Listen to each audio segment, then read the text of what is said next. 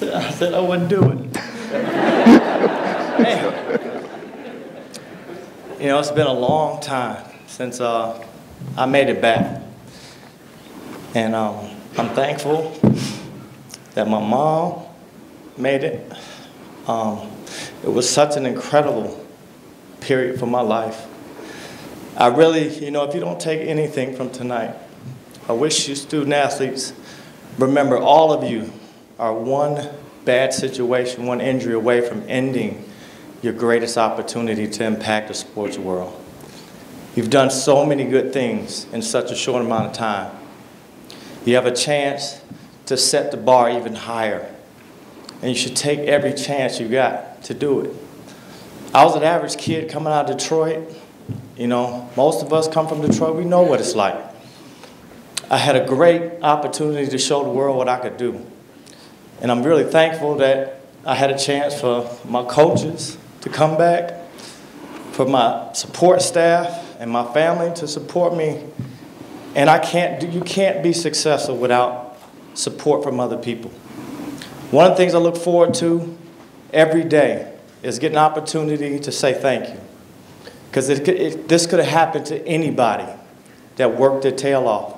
This can happen to anybody that stayed disciplined enough to just stay out of trouble, stay focused on school, keep doing the right things. There's no magic pill on being successful. You make decisions in life, and you got to make good decisions. And that's all you continue to do is create a habit of making good decisions in life. You know, one of my earliest coaches is here tonight. He gave me my first crack at having a chance to play the game and play it the right way. I remember him benching me my first couple of games because I just didn't play the style of basketball he wanted me to play. And I learned early that there's rules and regulations, and you have responsibilities to follow them. My high school coach is here. And again, another great man that gave me a chance. And he did the same thing. He made me accountable to making sure that I played the game the right way. And with Tom Izzo and Judd Heathcote, who were here during my years, they followed up with the same program. And it formulated to the success that I still continue to use that format by. My opportunities I've gotten today are not from the things that I did with scoring points and the highlights that you see.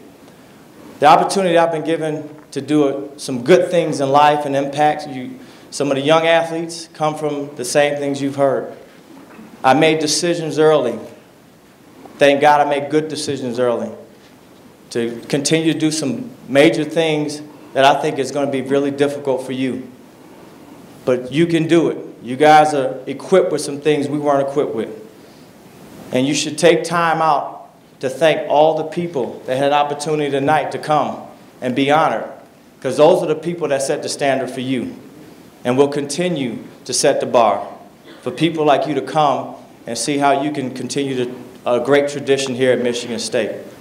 So if you walk away with anything that you learned tonight, continue to strive for excellence, because that's what Spartan sports are about, excellence.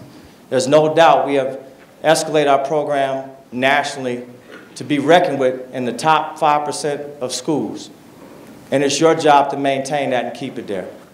So good luck with everything tonight. Congratulations on your honor as letter winners, and continue to stay focused throughout your careers, and you'll do just as great. Thank you.